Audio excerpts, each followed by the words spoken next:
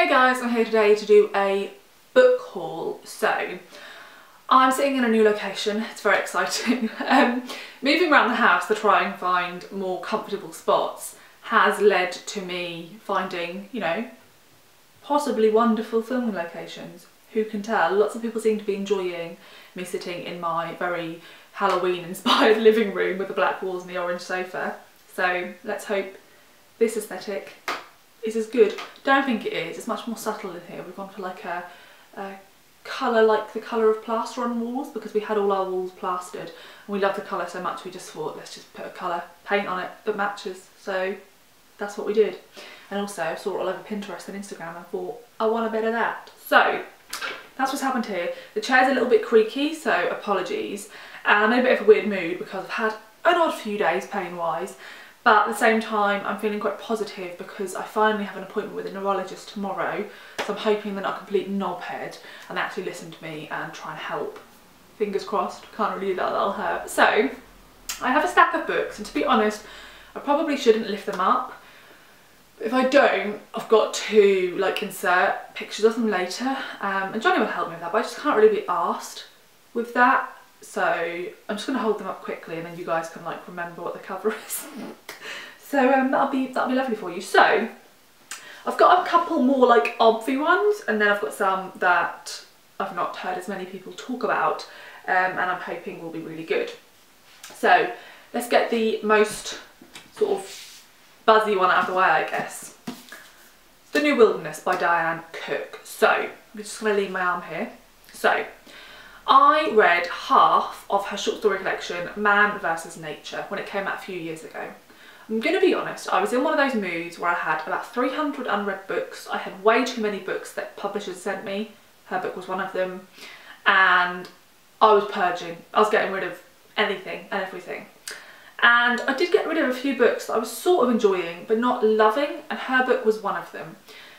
I enjoyed the stories, but they weren't phenomenal and they were all like similar in the fact they were all dystopian.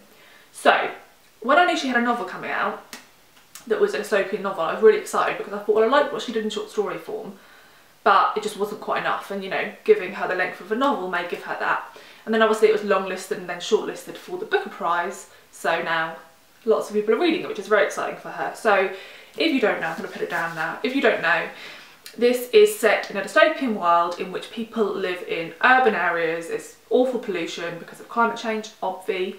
And this woman gets a chance to go to, I think, like this experimental location called the New Wilderness, when she takes her daughter with her. And she's one of the very few people who get to go. And I don't think it's quite as like utopian as they hope it will be. So sounds a little bit like Weird Commune vibes. Let's see. I am a bit concerned because, to be honest, I wanted it on audio because I really wanted to read it, and obviously I'm not really reading physical books. I have managed to read a couple of shorter physical books that are like really flexible, and like I have a little book bean bag I lean them on, but this is definitely not going to be one of those books. It's not very flexible at all. And I just couldn't find it on Audible, which I think is a shame, particularly seeing as it's now like been shortlisted for the Booker and it's still really lacking in availability. So yeah, sort yourself out, One World. Feel bad because I like One World. So the next one, I considered this one on Audible as well because and again, I know like a lot of people in the US have been talking about Libro FM, I think, and saying like to try and use that because it supports indie bookshops.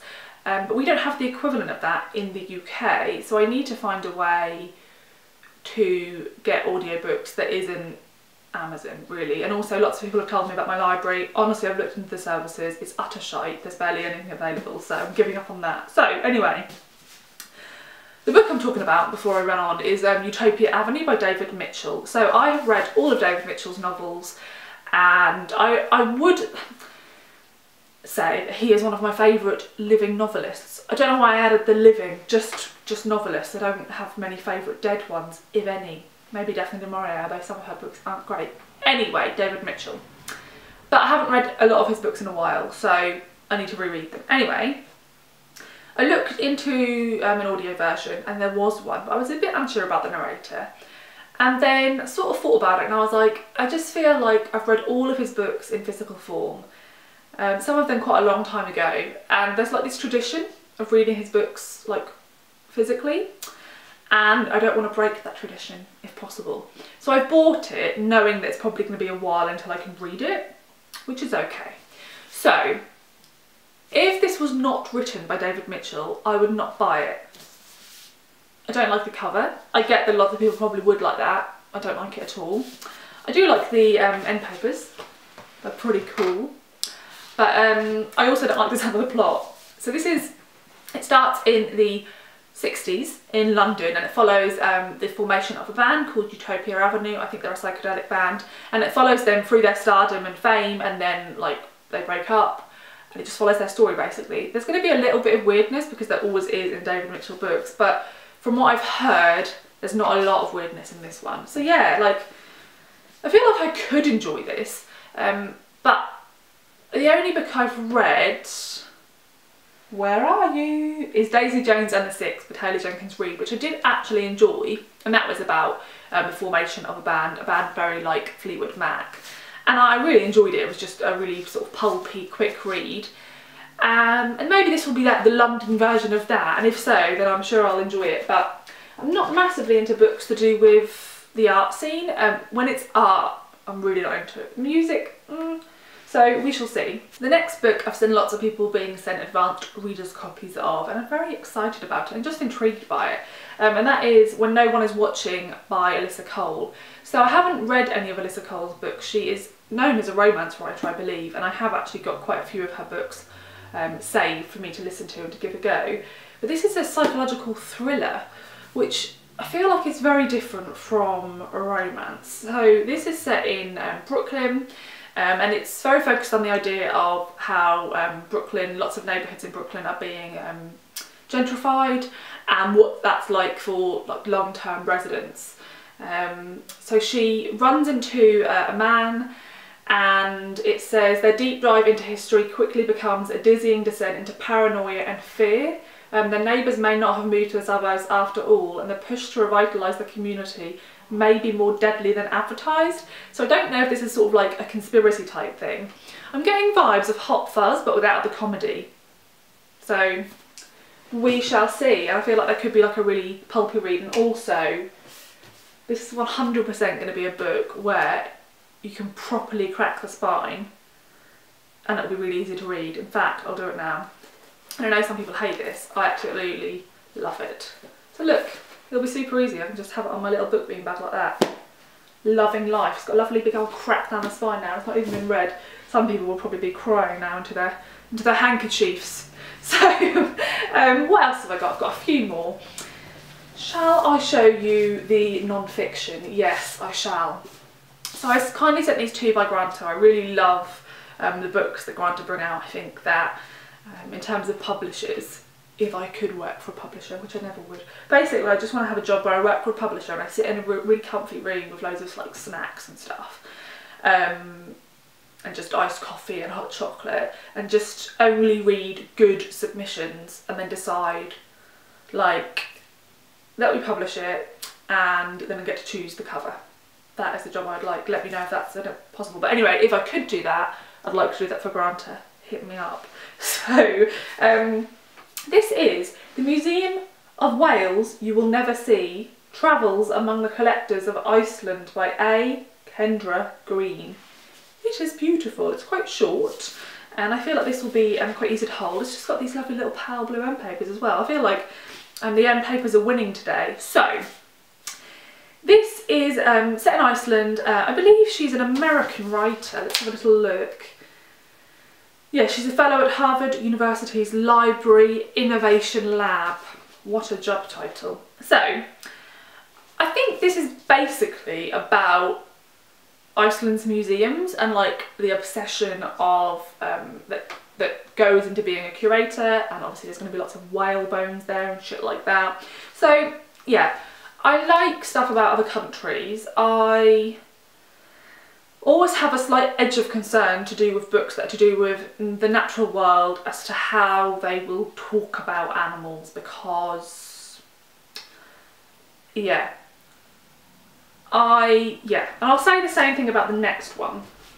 So I'm interested in both, but there's just a slight edge of trepidation. I also just want to say we had our roof done recently because whenever it rained, everything leaked. And there's loads of dust come down into this room because this is the room where the loft hatch goes up into. And so all of these books are just covered in a fine coating of dust. So this is beautiful. This is Between Light and Storm, How We Live with Other Species by Esther Woolfson. And this one, God, just winning. I love Greene. So, I believe this author has written lots of non-fiction books about birds. She's lived with birds for many years, and in this book she's studying our complex relationship between humans and animals. She begins with our shared origins on Earth, our interactions all across time, and she looks into the consequences of our belief in human superiority. It's really hard to say. She explores our representation of animals in art, our consumption of them for food, our experience in them for science, and our willingness to slaughter them for sport, fashion and decoration, as well as our concepts of love and ownership. So I read the first few pages and I liked her tone, but I always have a question when I start reading a book that deals with animal rights, cruelty towards animals, and that question is the author themselves vegan? Like, what they're writing about, are they following through? Because from reading that as a blurb, it would make no sense to me if the author can acknowledge all those things as being awful things, but yet participates in them by consuming animal products. So she hasn't acknowledged that in the first 10 pages. I feel like she should get to that straight away. And also she mentioned something about some pet birds, and she uses language that denotes ownership. So for example, when people have cats whom they live with and they say, my cat. I have an issue with that, guys. Let's think about why we need to talk about animals we live with in terms of ownership. I know in a lot of cases money has passed hands. Also bizarre that we've got to that point with animals. But yeah, I just feel like it would be really nice if we could all just say the wonderful cat that I have the privilege of living with rather than my cat. So there's that. I've got 3 more to talk about. So the next 2 were both sent to me by Dialogue Books. I really love the stuff they're bringing out. It's definitely worth checking out their Instagram, and also all of their books are beautiful, although the weakest end paper so far. This is Reproduction by Ian Williams. Just going to quickly show you the end papers. Sort of look like concrete. Not so sure.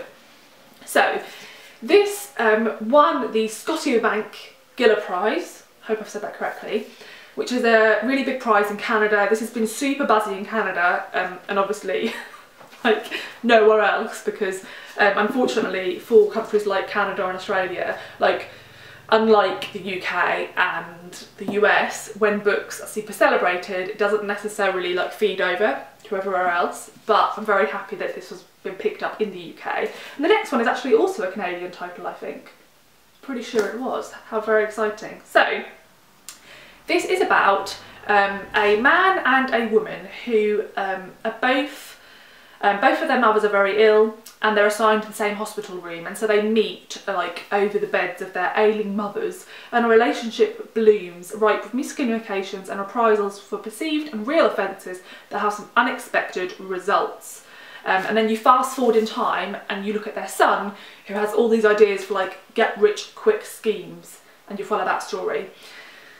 I think this is supposed to be quite like humorous and satirical. I'm not a big fan of either of those things, but I'm trying to figure out why I'm not, and to try and like push the boundaries of if I can be okay with those things. We shall see. I'm pretty sure, yes, long listed for the Giller Prize 2019, so I was right, this is also Canadian. And I love the sound of this, so again I was really happy when this was picked up. So, this is Frying Plantain by Zalika, Reid-Benta. Glorious cover. Plain end papers. We've gone all through guys. We've gone through all the wonderful ones from concrete to plain. So this is about a girl who is caught like at a junction between her Canadian nationality and her desire to be a true Jamaican. And I believe this is a collection of short stories that are set in Little Jamaica, Toronto's Eglinton West neighbourhood. Canadians are going to be hating me for mispronouncing that. I deeply apologise. So we watch her through many years of her life, sometimes on visits to Jamaica, meeting different members of her family. And it says, in this brilliantly incisive debut, she depicts the tensions between mothers and daughters, second generation Canadians and first generational cultural expectations and black identity in a predominantly white society. Why would you not want to read this? I also love like interlinked short story collections, and I think more and more of them are being published, which makes me happy. And then the last one I am so excited for. I feel like it could be in my top books of the year. I've only read a page, but I feel like I could really adore this one. And I've just double checked the end papers and they're going to pass the test, okay guys? This is Scabby Queen by Kirstin. So I read her debut novel, which is Fishnet, and I really enjoyed it.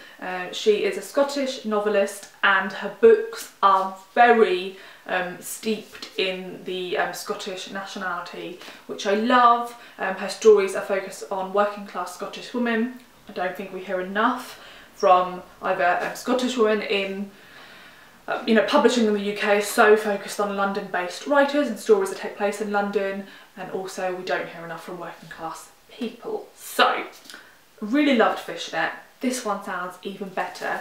Look at that. Just title, cover, everything's brilliant. So, I feel like it's okay that the end papers are black because they really like pop against the other colours. So, you know. So, 3 days before her 51st birthday, Cleo Campbell, one-hit wonder political activist, lifelong love and one-night stand, kills herself in Ruth's spare bedroom. News spreads, and with it, the story of Cleo's life. Listen to this. From the Isle of Skye to an anarchist squat in Brixton, from a yoga retreat in Greece to Glasgow on the night of the Scottish referendum. Half a century of memories, of pain and joy, and that peculiar feeling in between the two, are wrenched to the surface all at once. It's about the silencing of women's voices, the destructive power of the celebrity machine, but most of all, it's about empathy. I just think that sounds absolutely fucking brilliant. And I love, love, love, love stories about women raising women's voices up, and stories that are set in multiple locations, particularly one of them is an island. So there we go, Scabby Queen, Kirstin. I think I'm going to love it. And I read the first page and I just adored it, so you know, all bets are on guys. So I think that's everything. I don't think the chair creaked very much either, so I did quite well. These plants don't actually live here. Usually I just have stacks of books I need to talk about in videos here. It's not particularly attractive. So these are just like, what do you call them, props for my film set, and I just move them in whenever I need to film. So you may have noticed this plant is in every video these days. I just move the plant around wherever I'm going to film, mainly because owls will eat any leafy plant we have, and so this guy has survived many years. It's absolutely thriving, and that's because we just keep him on a really high shelf where owls can't get to him, and he only moves down low either when I need to do a video or when we've got people coming around we want to impress and make them think we're really good at houseplants. We just move it down, we just watch Albus. Usually Albus is too scared of whoever the people are, so he doesn't come in. So, yep, that is my book haul of books that I probably can't read because I can't read physical books, other than The Spine We Cracked. I'll read that one soon. And actually it's thriller, so maybe good for October, I don't know. This one would probably be amazing. I mean, I do love listening to books on audio when the accent matters. So like these two would probably be great because we're going to have maybe a touch of a Jamaican accent. And she lives in Canada, so I'm unsure. And then this would be a Scottish, maybe specifically Glaswegian. I've probably said that awfully. I'm sorry to all Scottish people. So those two would be really good on audio. The rest, mediocre. So yeah.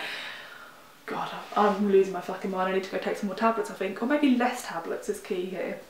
The other day, my prescription ran out. 1 second. And I had to have a couple of days off the drugs. It was not good. So yeah, I've refilled the prescription, taken them again, and very excited about the neurology appointment tomorrow. Wish me luck. So yeah, that's the update, guys. Let me know if you've read any of these. And yeah, just thoughts. What are your thoughts on these books and end papers? Let me know what your favourite end paper was. And also, 1 second. Oh God, this guy lit up whilst I was filming because he's so sensitive, and I must have slammed a book down and he just turned on. So he's been having a pie while I've been filming and you guys haven't been aware. So yeah, because I'm so professional, I just acted like it wasn't happening. I'm gonna stop. Thanks so much for watching. I hope this has been enjoyable, editable for me, really, and that you're enjoying your week. What day is it? Thursday, nearly the weekend. Woo. For anyone who doesn't work in retail. And yeah, or any healthcare profession, they have to work weekends too. So yeah, goodbye.